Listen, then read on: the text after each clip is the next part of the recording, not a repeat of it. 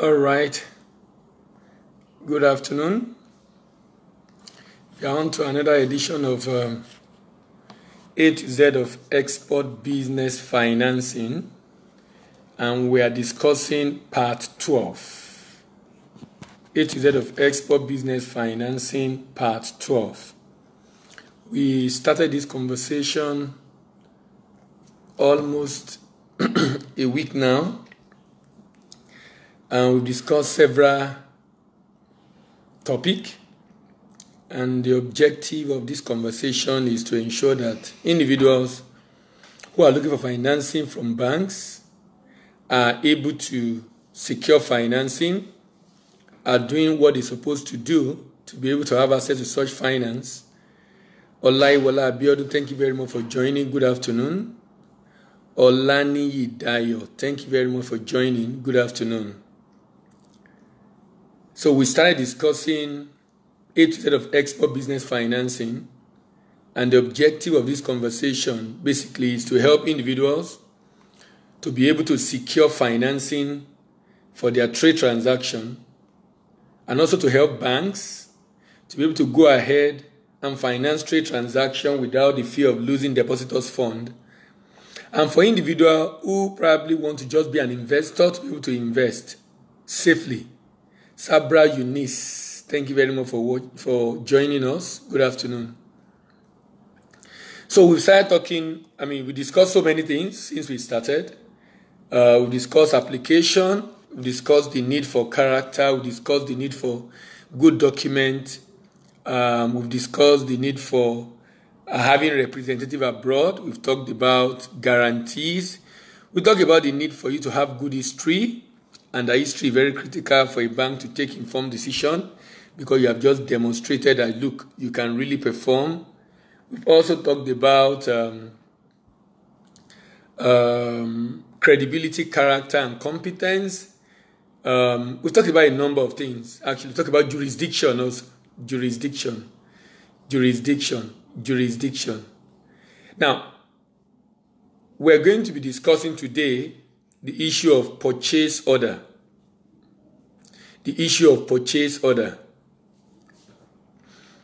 And the fact that purchase order is very important and very critical in your trade transaction. Purchase order is very important and very critical in your trade transaction. As a matter of fact, I'll be talking about what I call the 10 P's that can be derived from a purchase order. The 10 elements or information that your purchase order communicates to whoever it is that is financing. Those are the things we'll be talking about today. Purchase order is also called sales contract. It's also called export contract. And it's an international sales agreement which should be signed by both buyer and seller before a legally binding international trade can take place between them. So to have a legally binding international trade transaction, there should be an agreement. An agreement between the buyer and the seller. This agreement is called sales contract.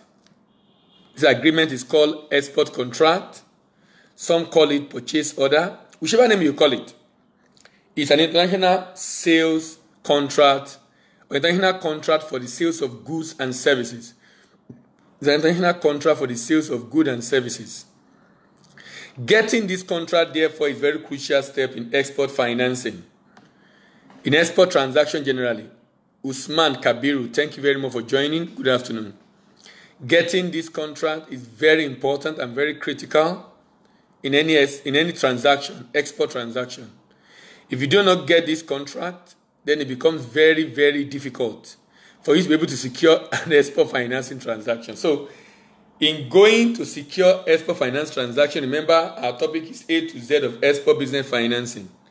In going to secure an export finance transaction, remember you need to have a contract. You need to have a sales contract. You need to have a purchase order. You need to have a firm commitment of the buyer who want to buy that good from you. Now, this is important because if the bank is funding, the bank needs to be sure that at the end of the day, someone is willing to pay for this transaction.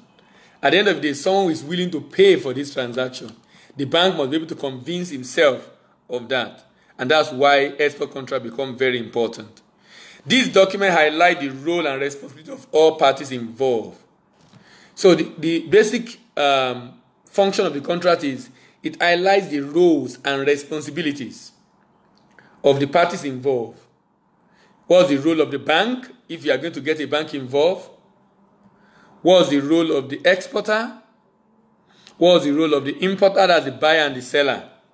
And any other party, maybe the inspection agent, maybe the insurance, wherever it is you are bringing in, even though the agreement is between two people, those two people have other parties that are going to be engaging to do one thing or the other for them in the transaction.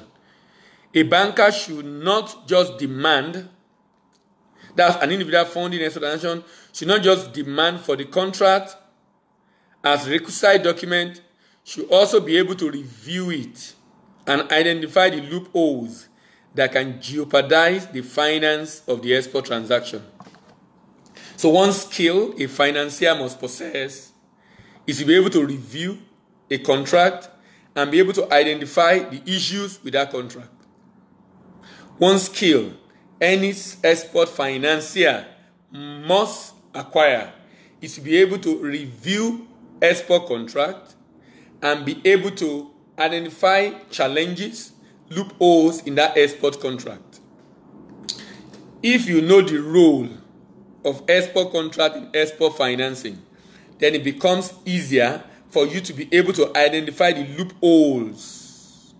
If you know the role of export contract in export financing, you'll be able to identify and review the contract and then be able to identify the loopholes so that if there are things that need to be put in place, then you can get that done. And as an export financier, you must ensure, as a matter of fact, you must ensure that at any point in time, the contract that you are financing is well reviewed, the likely issues around it are identified, and any perceived risk is mitigated. Like I said, these documents highlight the roles and responsibilities of all parties involved in a typical export transaction. A banker should not just demand for the contract just as a rule, just as a checklist, but should also be able to review it, identify the loophole that could jeopardize the export finance transaction and block those loopholes, and make necessary recommendation on the amendment needed to be done on that contract before eventually you go ahead to finance. Now, a typical purchase order or sales contract should be able to serve the following functions. Like I said, if you know the functions of the contract and you're able to ensure the contract provides that information for you, it helps you to be able to identify the loopholes. For example, if one of these functions is not seen, if you cannot see clearly how this contract states that payments will be made, then you demand for a clear statement on the contract that states clearly how the payment will be made at the end of the transaction. If the contract did not clearly state the paperwork involved, then when you review and you're able to spot that because you are looking for the functions that it relates to paperwork, the information it provides as it relates to paperwork, because you are looking out for that, you will be able to ensure that at the end of the day, that function is fulfilled in that contract. Wale Adeyemo, thank you very much for joining. Good afternoon. You are able to ensure that that happens. So, what's the first role or functions of a sales contract in export financing? Premise. A contract forms the basis for the request. A contract forms the basis for the request. A contract forms the basis for the request. So when you have a sales contract, and that form part of the request to the bank, that is the basis. So if you say, I need funding for this, the bank will say, why? The contract will say, this is the reason why I need funding for so and so. I need funding to supply 1 container of clothing, 1 container of African fabrics, 1 container of agbada, like when Nigeria was in Agbada Challenge, 1 container of t-shirts, 1 container of boxers, 1 container of whatever wear, or shoes, or bags. The contract already saying that the quantity to be supplied, that form the basis, that form the premise for your financing request. What that means is that you cannot request for financing from a bank if there is no contract, because the whole essence of requesting for the financing is because of the contract. The whole essence, the whole basis, the foundation, the premise of your request is the contract. So, if the foundation is having issue, the bank will not go on. So before the bank even begin to review the merit of your request, the contract should even give them an insight into, do we even want to go ahead with this transaction? Do we want to go ahead with it? Why? Because if there are questions that cannot be answered on the contract, then we will even go ahead and begin to see how we can structure it. Basic questions should be answered, and I call them the 10 P's. Number 1 is the premise. So that you have a contract, then we can begin to review other things in the contract. Number 2 is preparation. Contract provide the basis for give us an idea of the level of preparation expected. It helps you and the banker to know when the preparation for production or procurement should commence. It helps us to know when the preparation for production or procurement should commence. It helps us to know when the preparation or preparing for production should commence. Let me give you an instance. We are currently in the cashew season. So let's say you are doing commodities. Or you are going to ship, for example, you are going to ship out 3 containers of pap. Okay, let's use pap. Since our focus in this conversation is finished product, let's use pap. Pap, red pap, brown ogi. We ship that regularly to the UK, so that may be an example.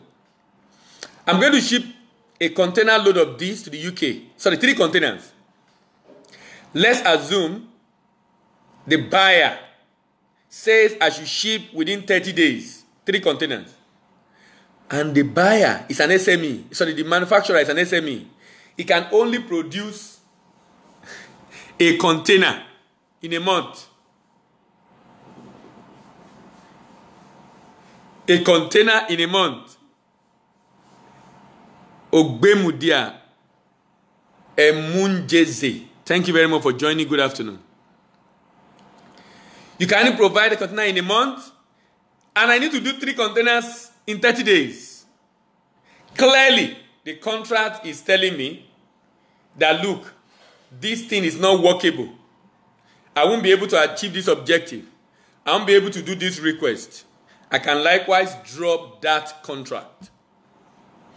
Or amend the contract to be 3 months for delivery, because my supplier can only deliver 1 container in a month for the pap. So what I'm saying in essence is that when we look at the demand of the contract vis-a-vis the procurement or production of that goods, we will be able to know if that request is workable, is possible. Or short Theophilus Benga, thank you very much for joining. Good afternoon. We are going to be able to know if it is workable. Why? Because the demand being placed via the contract is showing that this good must be shipped in 30 days. But you know what? This good cannot be shipped in 30 days because it can only be able to procure 30 metric tons. Because let's assume, about 20 metric tons in a container. So the buyer is looking for 60 metric tons, or let's say 60,000 cartons. And 20,000 cartons can be produced in a month. And the contract is saying shipment must be done within a month. So clearly, if you are going to be raising financing for this transaction, it's going to be very difficult for you to be able to meet up with the demand of the buyer. Very difficult. Very difficult. Very difficult. It's going to be very difficult because what the buyer is demanding for is not workable. What the buyer is demanding for is not workable as far as the contract is concerned. So one of the functions of the contract, number one, is premise. That's the basis for request. Number two is preparation. It gives us an idea of the level of preparation. Number three is planning. Planning.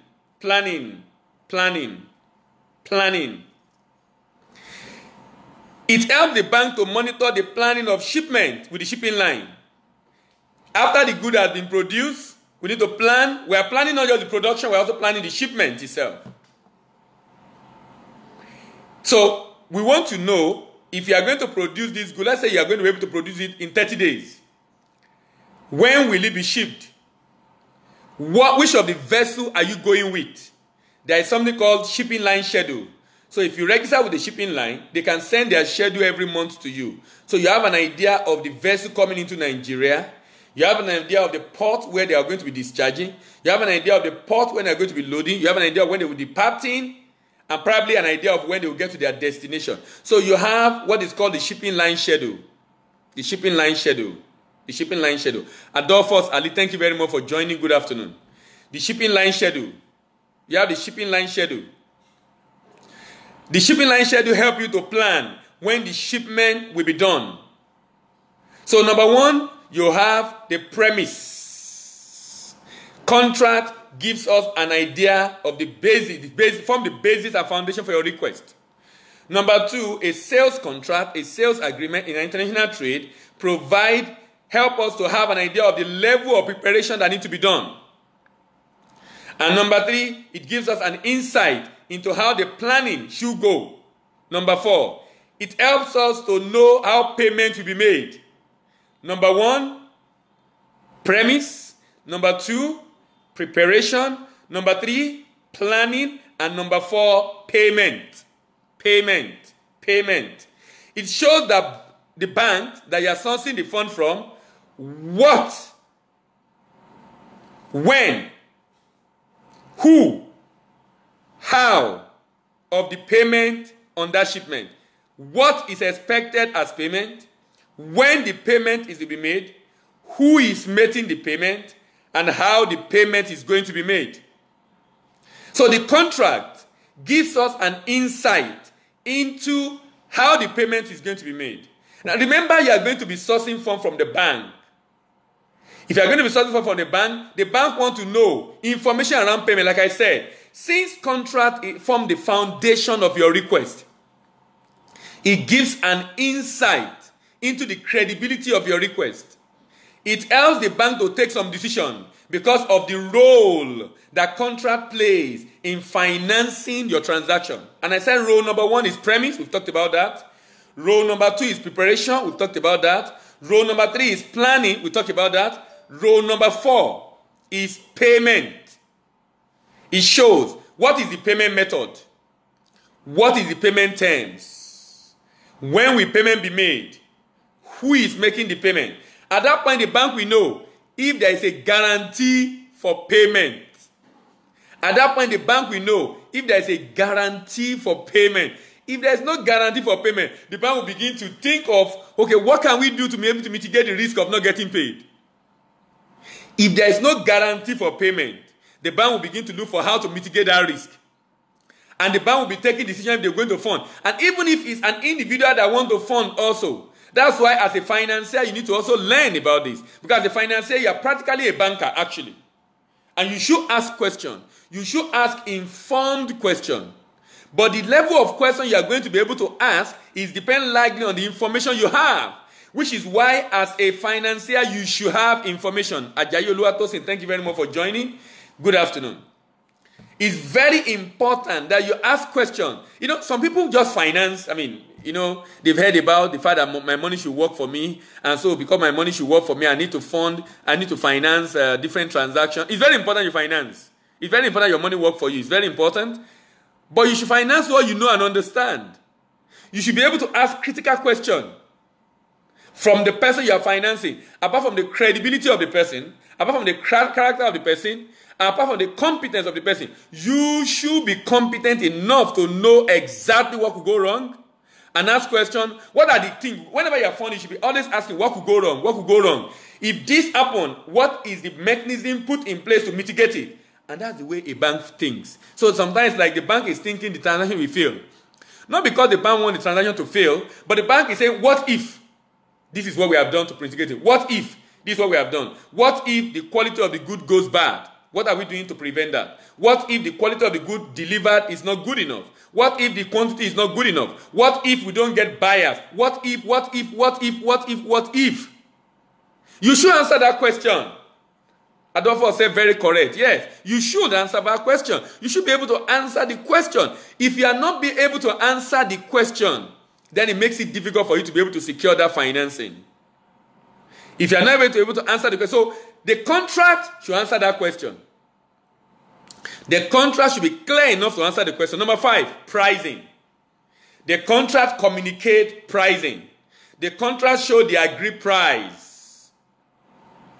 And the financier will know, at this agreed price, vis-a-vis the proposal you gave us, saying this is the amount you are going to be buying. Now we have seen the amount you are going to be selling.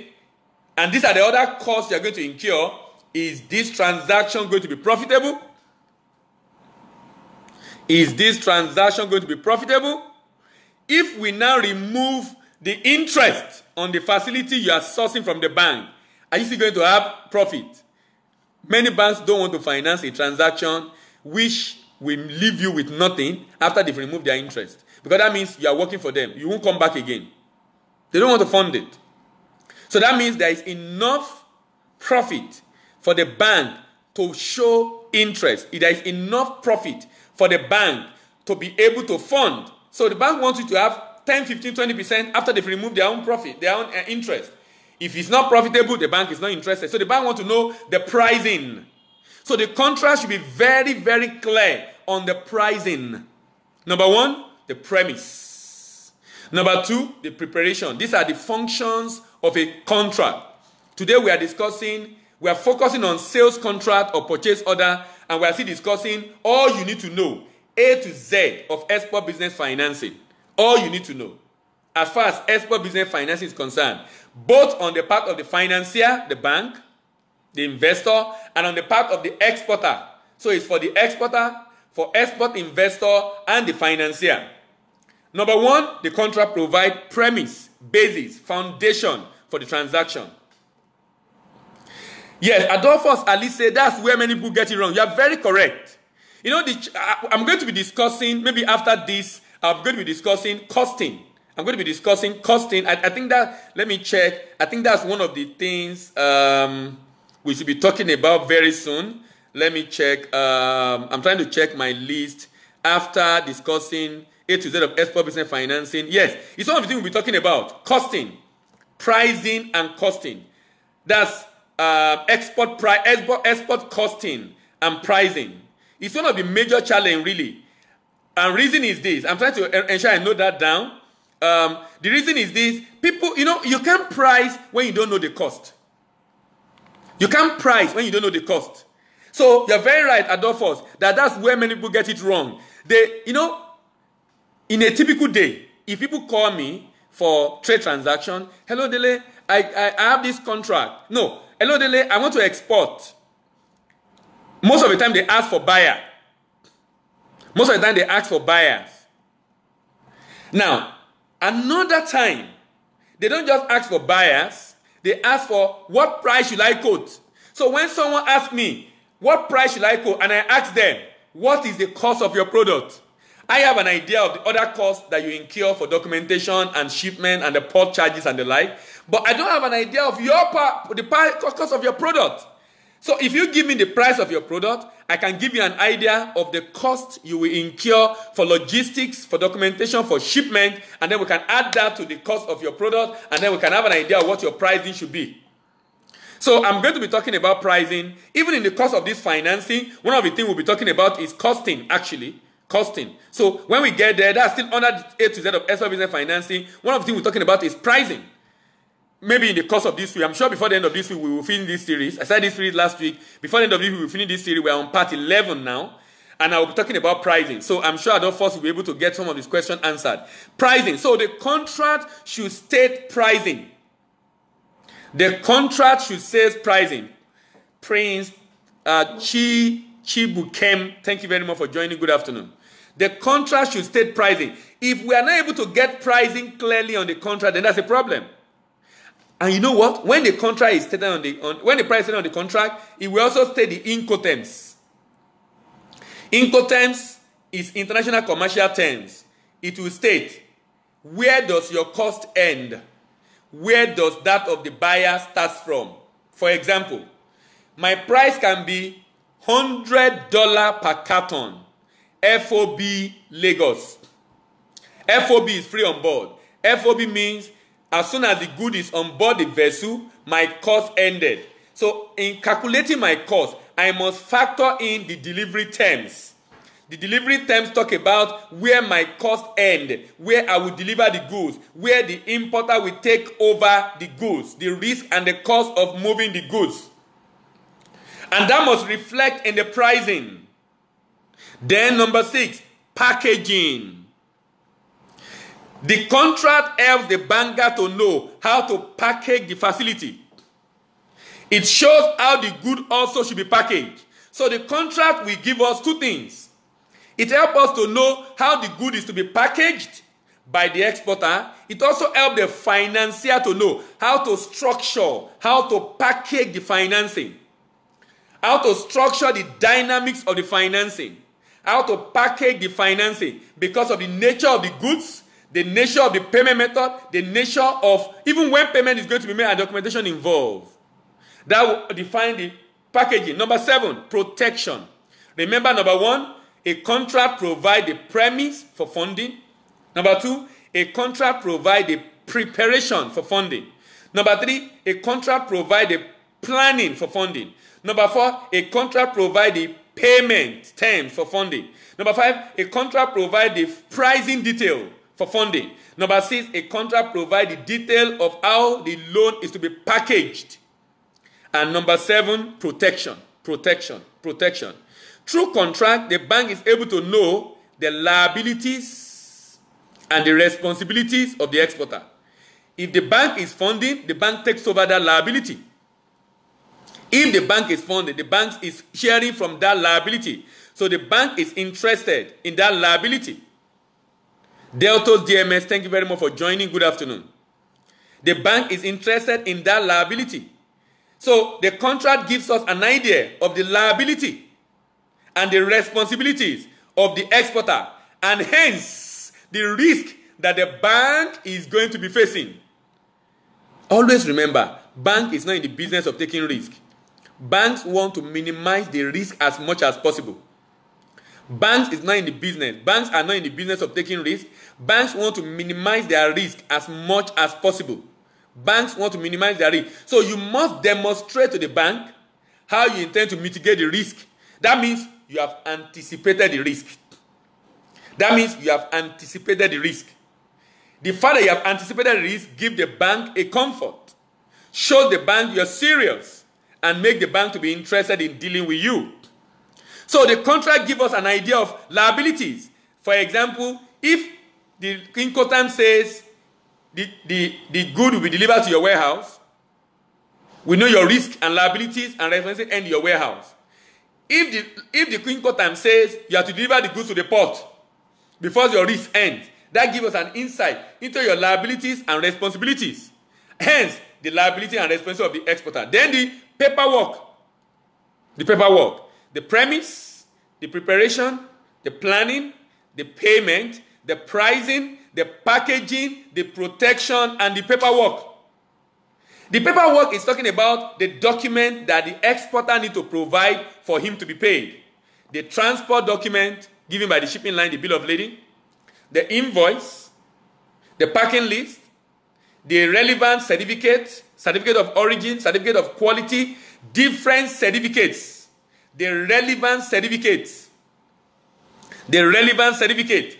So, contract itemizes the documentation requirement for payment by the buyer and the buyer's bank. By the buyer and the buyer's bank. It's possible the buyer also is taking a loan from his bank, and his bank will expect some document to be able to pay you. It's possible the buyer is taking a loan from the bank, and the buyer will expect some document to be able to pay you. So you must, now, what that means is that at the point of signing this agreement, you will have been able to check all the paperwork required and be sure you can get those documents in your country before signing the agreement. And be sure you can get those documents in your country before signing the agreement. Be sure that you can get those documents in your country before going ahead to sign the agreement. Then the problems.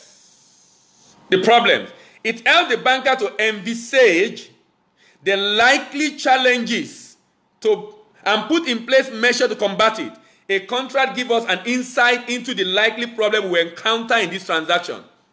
If it is perishable goods, like flour, on Thursday, we normally have a radio program on Inspiration 92.3 FM. Sorry, 92.3 FM rather.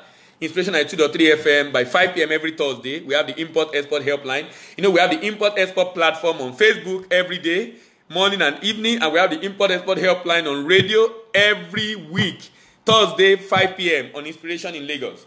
So we're discussing this week how Kenya make over $1 billion exporting cut flowers, roses to Europe. Cut flowers to Europe. And we're talking about the fact that this is one commodity, one item, and it's a perishable item, and it's generating billions of dollars for a country. And that's the reason why we are doing this Facebook Live, the fact that anybody can export. Anybody and everybody. Remember, the world is a trade center. You must be trading something in our world. You are either trading your skill, or you're trading a service, or trading a product. You must be trading something to earn a living. A nation must trade to survive. Nigeria is trading in oil. Oil is a wasting asset. We must be trading in value-added product. That's the essence of why we are doing this Facebook Live. These are training we charge for, but we are doing it free of charge to be able to get the message out there. And that's why you have access to all the previous video free of charge on the Facebook page, on my timeline, or you go on the YouTube, search my name, you'll find it there on the YouTube. What are we trying to do? To get message out for people to be able to understand that we must trade and everybody can be involved.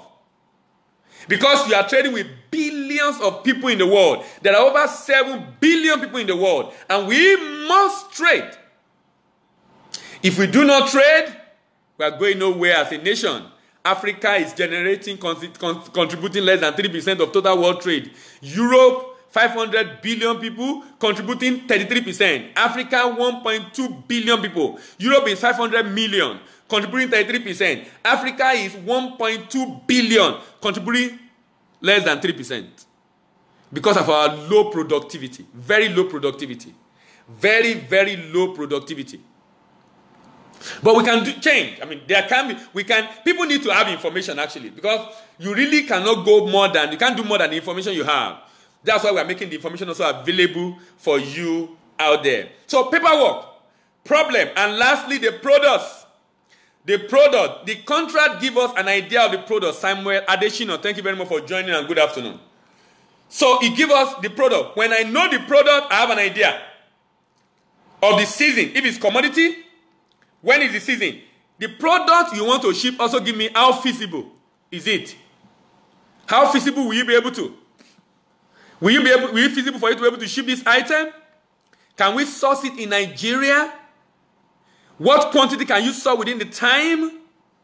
Is it available in that quantity? Can you add value to this level? The product being demanded for in your contract also help the bank to take an informed decision on the request you are placing on the bank. So today we have discussed A to Z of Export Business Financing, Part 11. So meaning, if you are joining us for the first time, you have missed Part 1 to Part 10. Sorry, today is Part 12 rather. You have missed Part 1 to Part 11. Like I said, it's on the Facebook page. Check the timeline. Or you go on YouTube, search A to Z of Export Business Financing on YouTube. You'll see my channel and you can get to listen to the previous edition. Remember, this is Import-Export platform on Facebook Live, brought to you by 3Team Pest Trade Academy. And my name is Dele Ayemibo. As I round off, I will just run quickly through what we discussed today, the functions of export contract in export financing. Number 1, premise, the basis for loan request. Number 2, preparation. Help us to know the level of preparation required. Number 3, planning.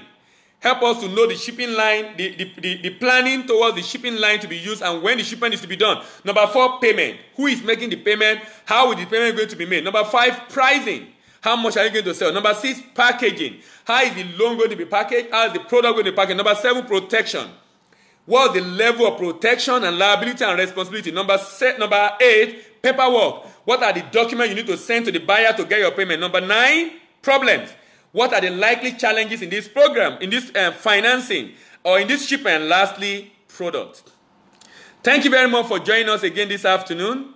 My name is Dele Ayemibo. We'll be coming up in the evening again. By 7 p.m. we'll be up again discussing A to Z of Export Business Financing, Part 13. Good afternoon and happy Sunday.